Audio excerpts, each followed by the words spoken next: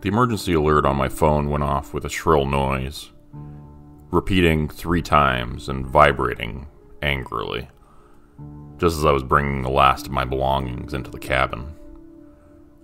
I took the device from my pocket and stared at it in disbelief for at least a minute before the realization set in that I would have to leave, only moments after arriving.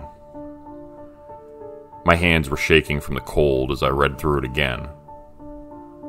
Severe weather alert. Heavy snowfall in the Frontenac region is expected to begin tomorrow. 60 to 80 centimeters of precipitation. Not good. I realized the roads would be impassable by this time the following day. That meant I would have to leave early the next morning to avoid being stuck on the roads in the blizzard, which subsequently meant 0 ice fishing time for me. I'd be lucky to make it home before it started coming down in earnest. Moments later, messages started coming in from my 3 friends who had planned to join me. The group chat notification popped up on my phone and I opened it. Matt, did you see the emergency alert about the storm? I guess the trip's off. What a bunch of bullshit.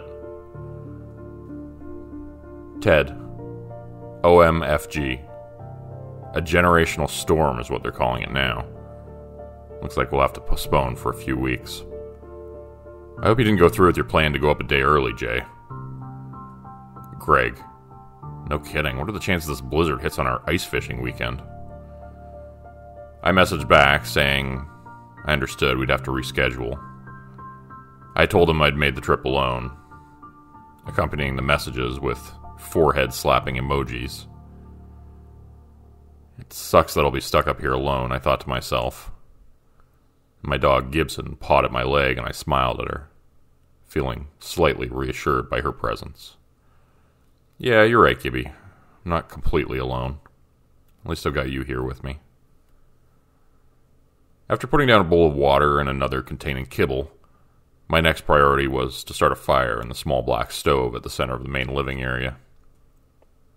There was wood stacked up in a neat pile next to it, small bags containing kindling, which we brought with us in the summer and left behind.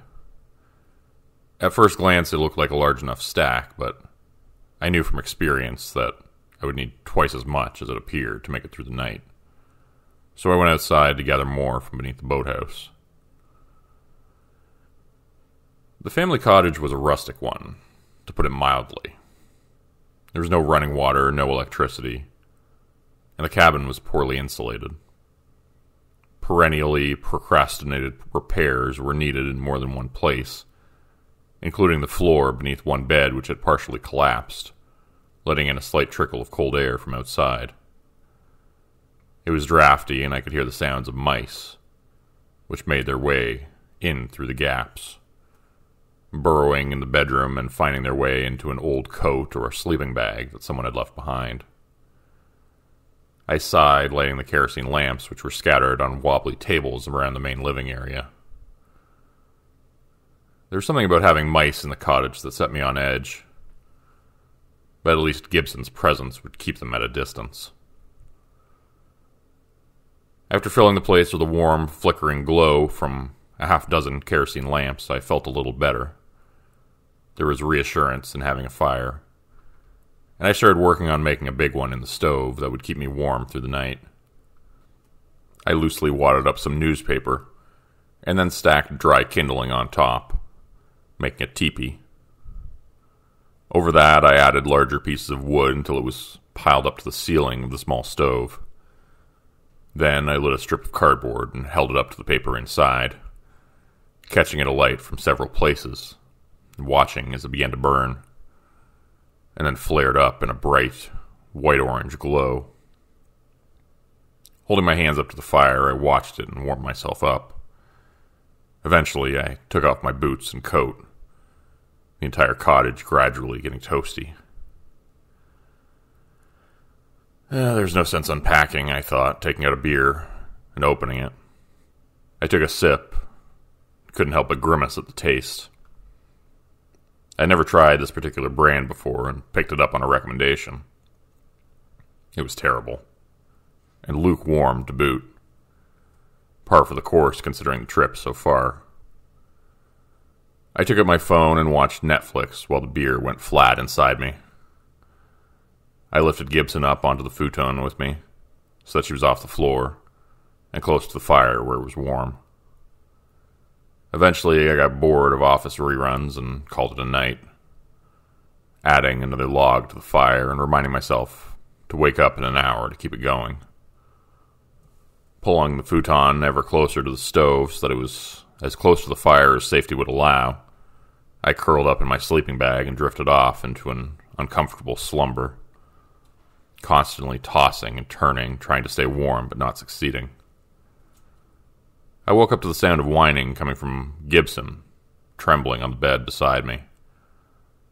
I was so cold I was actually scared. My teeth were chattering uncontrollably, and I realized hours had passed. The fire had gone out completely, reduced to mere embers at the base of the stove. I quickly put on my jacket and blew hot breath onto my fingers, pulling Gibson closer to me. She was shaking badly as well. My hands were trembling as I put more newspaper and kindling onto the fire, blowing into the embers and hoping they would reignite. My lungs felt frozen, my heart was beating fast, my skin prickling with pins and needles, turning into total numbness in my extremities. I'd never felt so cold in my life and realized it was far beyond the weather forecasted on the news. It seemed like it was minus 30 degrees and steadily dropping further. Terrified that I would not be able to get my body temperature back up, my mind started racing, thinking of worst-case scenarios. If I couldn't stop shaking pretty soon, it would be impossible to light a fire again. I recalled that my truck was just outside and I could get in there and start it up, turning on the heat until I felt warm again. But the idea of getting out there and the truck refusing to start was too much to take. And considering the state of the beat-up old Ford, that seemed like a distinct possibility in this cold. So I continued stoking the fire, blowing on the precious few embers and adding more newspaper every so often, until a tiny flame began to sputter and grow. I held my shaking hands up to the measly fire and added pieces of kindling sparingly, one by one, terrified of it going out again. Pulling Gibson closer, we shared each other's warmth, and I began to feel half human again. And then a sound came from outside the cabin suddenly, startling me and causing me to jump, my heart skipping a beat, then pounding faster and faster in my chest. A noise like long fingernails being dragged across the siding could be heard from all around, echoing in the small space. Something was going from one end of the cottage to the other, attempting to get inside. Deep guttural breathing could be heard, grunting and snorting, desperate as it scraped its talons against the boarded-up windows. Gibson began to whine, making high-pitched noises as she huddled closer to me, and I put my hand over her muzzle, muffling her sounds. Was it a bear? I wondered and realized I was holding my breath.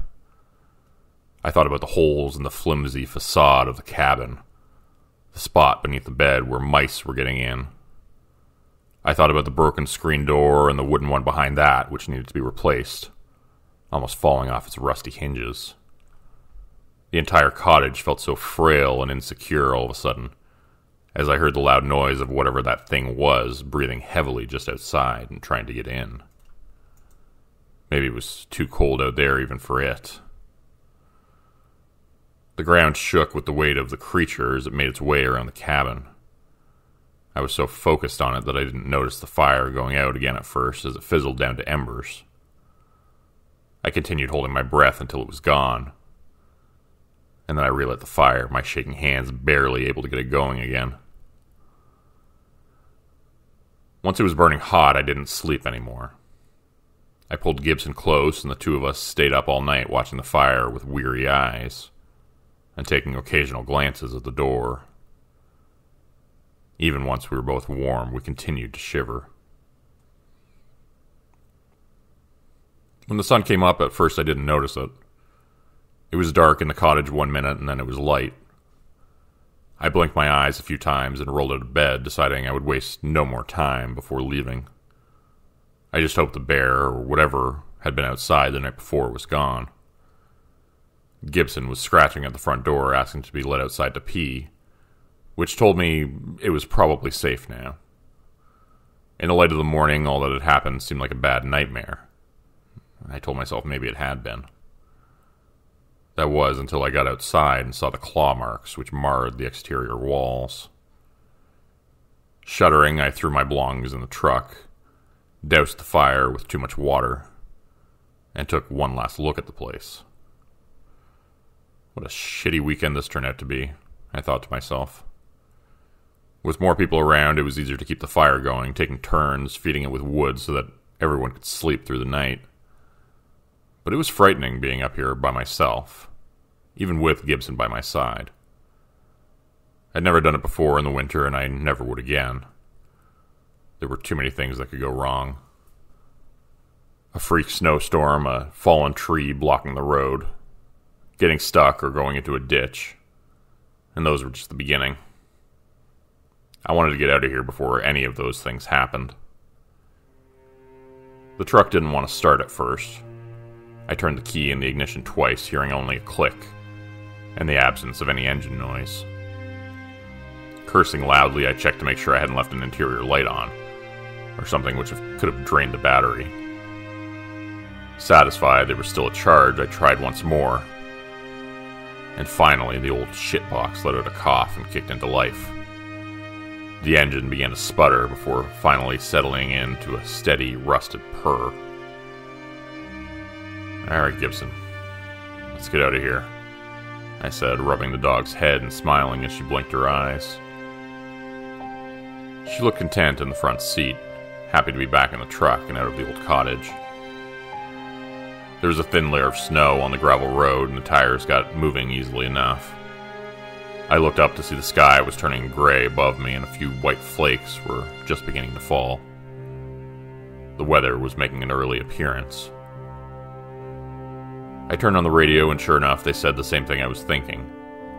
The snow would be arriving early. By noon, the highway would be a parking lot. Whiteout conditions, be prepared to be trapped in your car, and have emergency supplies ready. My anxiety was through the roof as I went around a bend in the hill. Hitting the gas, I came to the first big rise and went over it, seeing something strange up ahead as I came over the rise. Whatever it was blocking the road. Massive and brown, the lumpy, furry shape got bigger as I pulled up in front of it. The bear, which had been trying to get into my cottage the night before, was dead, lying in the middle of the gravel road and blocking it completely. At first I thought it was frozen to death.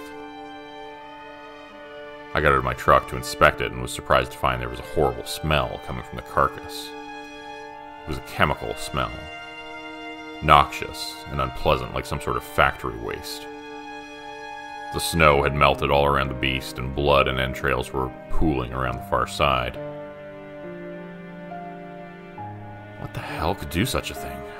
I thought to myself. Aren't bears the top of the food chain? Alpha predators? Gibson was by my side, but she did not venture near the body. Usually she would be curious about something like this, trying to sniff at it, but instead she stayed back, emitting a low growl. The road was completely blocked, I realized. There was no way out. Not unless I could move the body of a giant bear. No matter which way I attempted it, it would not budge. It weighed a ton, literally. There were large trees on either side of the road, no way to get past. There was only one other way out, which was by driving across the frozen lake, and that was risky. I hadn't been able to test the thickness of the ice yet. It would need to be nearly a foot deep for me to feel comfortable. There was a clear way on and off the ice if it came down to it, though. I got back in the truck and threw it in reverse since there was nowhere to turn around. I felt sick to my stomach, nervous with anticipation and fear, uncertain of how I was going to get out of here. Once back in front of the cottage, I got out of my truck and went down to the ice with my spud. Walking out onto the lake, I cleared a spot with my boot and began to dig with the sharpened metal rod. Satisfied that I'd found the bottom of the ice, I put the tape measure through the hole, hoping it would be close to a foot. Looking at the tape measure, my heart sank. The ice was barely 7 inches thick. Just below the minimum 8 inches, where it would be safe to drive a vehicle across. And my truck was on the heavier side. I would feel more comfortable if it was a full foot thick or more. I pulled out my phone and checked for a signal, deciding it was time to call someone for help. Who I would call, I still wasn't sure, but I knew I couldn't get out of this jam by myself. Of course, I muttered out loud, seeing the signal bar was down to 0, and the words, "No service," were printed across the top of the screen. Surely I would have gotten another severe weather alert by now, I realized, had it not been for the total lack of cell signal. Because snow was now being dumped down on me from above, and the sky had turned nearly black with the approaching storm. I typed out a message in the group chat telling them my situation, hitting send regardless of the lack of signal. I knew from experience that it would go through eventually. I just hoped it would be sooner rather than later. Gibson let out a loud, high-pitched whine. Her tone rose in volume and she began to bark. High, persistent yips that were totally unlike her. She backed away, then let out a stream of urine, her hind legs trembling as she did.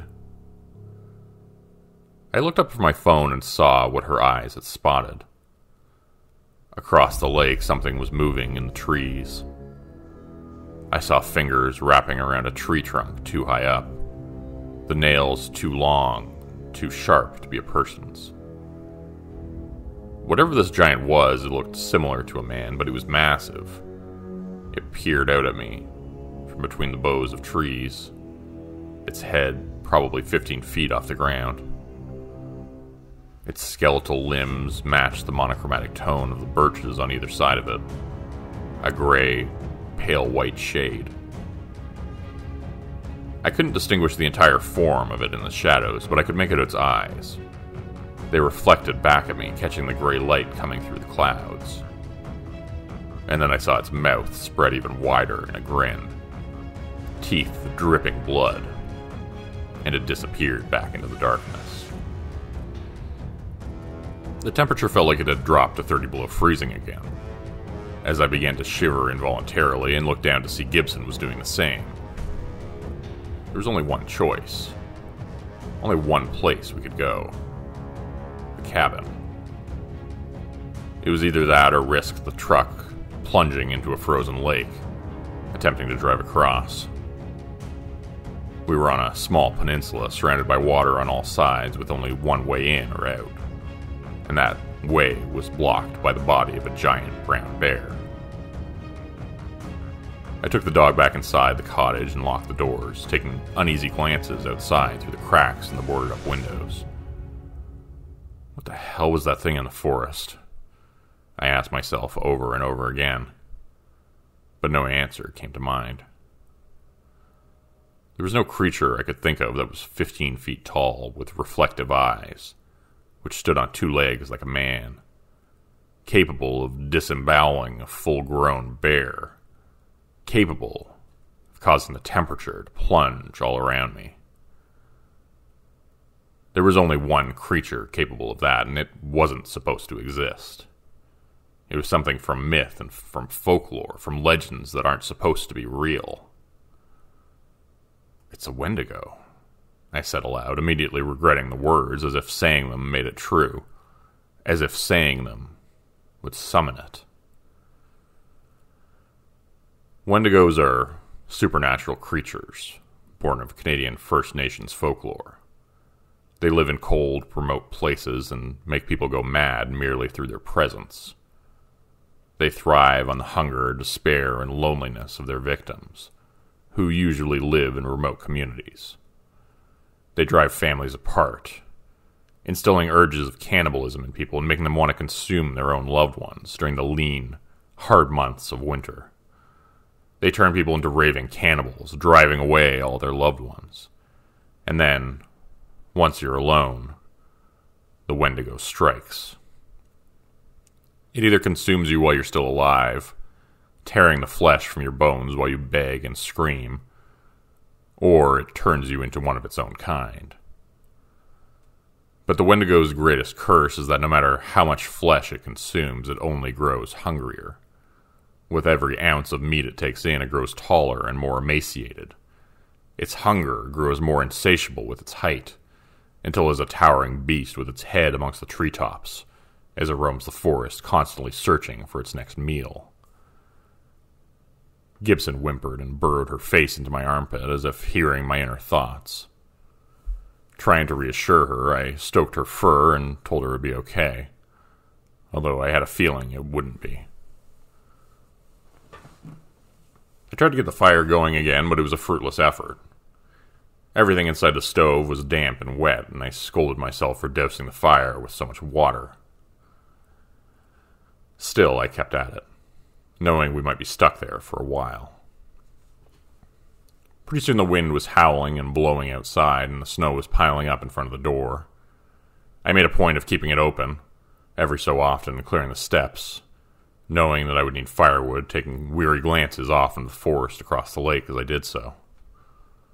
Finally, I got the fire started, a low, guttering flame in the stove, which wanted to go out all the time. Everything was damp, but I kept feeding fresh kindling into it, nursing it until it kept going by itself. Hours passed as we waited to either run out of firewood or be attacked by the creature. We were running low on kindling, and the sun was beginning to set again. My stomach was rumbling with hunger when I felt something strange. The ground was suddenly shaking beneath my feet, and I heard Gibson whining from beside me. "What is it, girl?" I asked, my voice catching in my throat as I realized the answer. It was the creature. It was back. The dining table began to rattle and bounce up and down as whatever was outside got closer, and I imagined the huge creature lifting the roof from the cabin like the cloche on a dish in a fancy restaurant, picking me up and eating me whole like a wriggling shrimp. A second later, there was a sound at the front door of metal being ripped and sheared as I realized the creature was making its way in. The screen door landed on the ground with a crash, and then the wooden door was being torn from its hinges an instant later. Cold air rushed inside as Gibson began to let out shrill, panicked barks of terror. I could hear the thing tearing apart the front entrance, easily ripping apart the wood and making the doorway larger so that it could come inside. I tipped over the dining room table to use it as a barricade. I picked up a chair, the only weapon I could find nearby, thinking I would throw it at the thing's face to defend us, when I heard a strange noise coming from out front. It was a car horn honking. Someone had come to save us. I heard a loud ding and pulled out my phone and saw the green checkmark beside my group chat message, indicating at some point it had gone through, and at some brief moment there had been a gap in the clouds. Reading the one new message received on my phone, a hopeful smile spread across my face. "Matt, you just had to skip town a day early and go ice fishing, didn't you?" "What the hell is that thing?" Ted was yelling from outside. "I don't know, but it's trying to get inside. Jay, are you there?" I shouted back that I was. There was a loud screech from outside, which I realized had come from the monster. They had actually wounded it somehow. I ran to the front door with Gibson and looked up, seeing the creature for the first time clearly.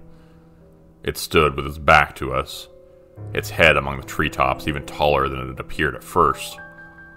My friends had caught it off guard, but now it was fully aware of them, and it was going after them. The Wendigo was distracted by something in front of the cottage, and I realized one of my friends had gotten out of the car and they were using themselves as bait, so that the two of us could flee the cottage safely. They had driven across the ice with their later vehicle, just as I had hoped to do. I guess that they'd also run into trouble moving the body of the giant bear, which had blocked the road. "Jay!" Ted screamed out the window, driving the car in circles on the ice as if too terrified to stay still. I raced over to the car, slipping and sliding on the lake ice. It was Matt who was distracting the Wendigo, I realized, and I called for him to get away from the thing. It was too large and too fast, and he didn't know what he was dealing with. But that was Matt. He was always the act first, think later type. Not only that, but he often put himself in harm's way for his friends. He turned to look and gave me a quick thumbs up, his attention diverted from the creature for a split second too long. As Gibson and I got back into the car, I heard his screams. And I looked to see the Wendigo had closed the distance in an instant and was picking him up like an insect, turning him and taking bites from him in places. As Matt screamed for help, the creature began to peel off his skin, exposing his shining skull as he ate his face. The calls for help turned to bubbling gurgles, and then wet, choked sounds as I got out of the car and went to run after him. But Ted grabbed my wrist and pulled me back inside. "You can't save him," he said with wet, red-rimmed eyes, and eventually I relented. We raced away across the icy lake, making a path through the blizzard, cutting a swath out of the fresh fallen snow on our way back to the main roads. For a while, we debated what to do. Should we call the police? Our friend had just died, after all. But we knew that if we did, we would be considered suspects. With no other reasonable explanation, they would probably pin the death on us. They would say we killed him. There was no box you could check on an official police report citing a Wendigo attack, after all. They would think we were crazy. Those things didn't exist. They were myths. Legends. But, as it turned out, we wouldn't have to worry about it. A message popped up on my phone from Matt on the group chat just a few minutes after we got home. And I had to tell myself it wasn't all just a nightmare. A hallucination from the cold, from lack of sleep and food. But Greg and Ted both told me I hadn't imagined it. What we saw was real. As much as I wish it wasn't. The three of us read the message on the group chat again and again. My heart was beating fast and a sick knot was growing my stomach. Bile rising in my throat that I could taste in my mouth. Matt. "Hey guys, you really missed out on a feast. Ice fishing is just as much fun in a blizzard, if not more. Let's reschedule the trip for next weekend, okay? I'll be waiting for you here." As much as we don't want to go, we've resolved that we have to. We can't leave Matt like that. We have to help him. So next weekend, we're making the trip back up there. Even if it kills us.